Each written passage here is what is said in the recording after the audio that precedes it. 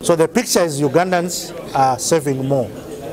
Okay, Ugandans are learning that there's more value in saving in financial assets.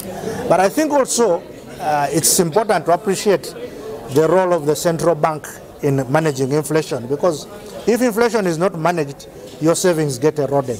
So that is the message that yes, there are alternative ways of saving other than just buying land or building a house, and these methods of saving have been proven viable.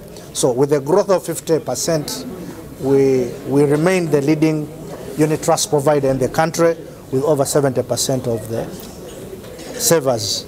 So what you saw is we have what we call an umbrella fund, we have what we call a balanced fund, and what we call a money fund. I may not be able to explain those in a short time what they are, but we invest your money in those different funds. So what you were seeing, what the reference to 193 billion was the profit on the umbrella fund. The 40 was the profit on the money fund. So those are the different types of funds in which your money gets invested. Okay, so you choose one of those. But I think also there was the dollar fund. It is only 4 months old, but it has been growing. Some people have the option now to save their money in dollars. Okay, it has only been there for 4 months, and it made a profit of about $55,000. That's about 200 million shillings, but it is also growing.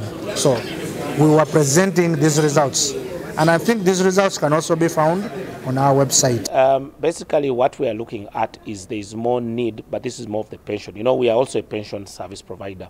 A number of schemes are looking at the trustees are questioning around alternative investments. That is now the big topic, alternative investments. That yes, traditional investments have been there, we like the bond, but the problem about a return is that you don't see the actual development in the market. People want more. They have to see, they want their money to have a tangible effect. And that's the reason why the conversations which we're now having a lot with the regulation is how to structure alternative investments. Alternative simply means away from bonds, from bills. People want to see, can you generate solar? Is there affordable housing? And that's the reason why a number of conversations around here. And that's why even as Old Mutual, we're actually having an investment conference in Johannesburg, where we are also exposing trustees, not only of the schemes we handle, but also other schemes, to the alternative investment space.